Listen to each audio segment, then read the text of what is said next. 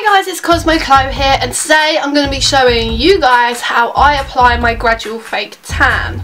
I use many different fake tans. I use instant fake tan, gradual fake tan, overnight fake tan, loads of different ones, but this video is just dedicated to applying gradual fake tan. My favourite gradual fake tan is the Saint Tropez Gradual Tan Everyday Body Medium / Dark Tan. I prefer this one to every other one I've ever tried because I find this one actually gives really good colour. Other ones that I've used that are gradual, I'll put them on and usually leave them overnight, and then the next morning you can see there's a little bit more colour to my skin, but it's just not as noticeable, so I'd have to keep doing it for a couple of nights before I notice a big difference.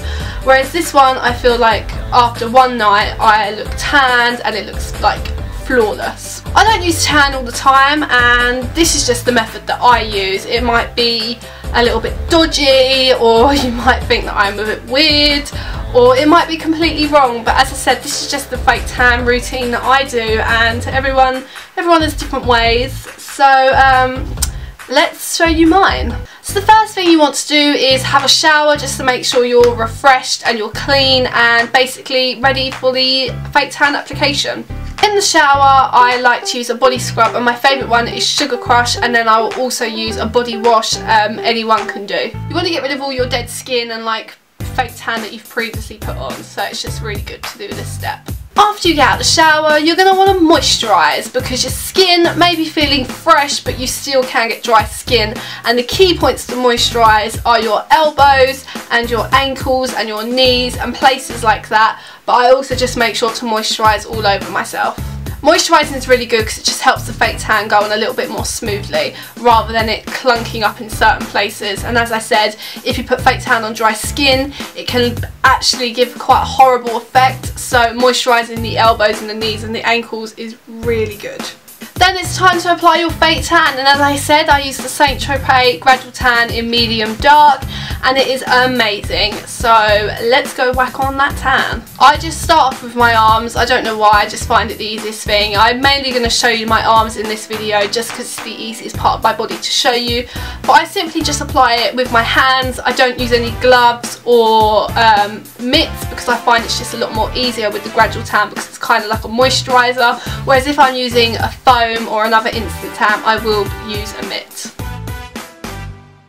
Be extra careful with this fake tan though, because as it is gradual and I said it's like a moisturiser, it is white, so it is sometimes a little bit harder to see where you get it. I always apply extra care around my neck area because I usually find that from previous experience fake tan gets really clogged up in like the dents of my collarbone and in my neck, so I just make sure to be quite delicate with when I place it there just to make sure it's avoided so it doesn't look a bit patchy.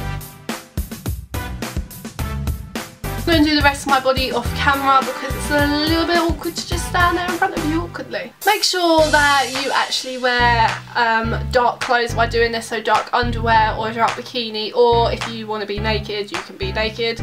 But yeah, I usually just wear my underwear, black underwear, just in case any fake tan goes on it. And to end with, I wear a black baggy t-shirt and maybe a pair of joggers just to make sure that the fake tan doesn't go on any of my nice clothes, and also because it's black it won't show up, just as I said.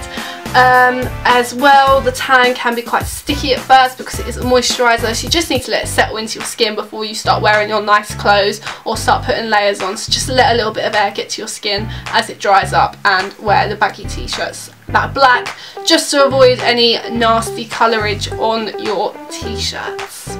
You just have to leave it for 4 to 6 hours. I usually do this before I go to sleep, that way when I wake up my tan's ready, but I've done this one during the day just so I can show you. I will insert a clip here just to show you my fake tan after about 3 hours. And that is basically what I do with my Gradual Tan. As I said, it is a really strong colour and it comes out so nice, so I don't need to really cake it on and I don't need to keep doing it often. If I want to go for a more instant stronger look, then I will use my Instant Fake Tan by Saint Tropez or Saint Moritz, but this, as I said, is just for the Gradual Tan. Usually as well, once I'm done, if I'm a little bit unhappy with how blotchy it might have turned out, or if it's a little bit too strong, I do sometimes have a shower just to kind of even out that, and then you can always reapply more fake tan afterwards if you think it's gone a little bit too pale. So So guys, I hope you enjoyed this short video, and that is basically how I apply Gradual Fake Tan. There's no special method, it's nothing different from what everyone else does. I just thought I would share it with you just in case, because I know a lot of people like to share their instant tans and things like that. So this is just for a gradual tan look.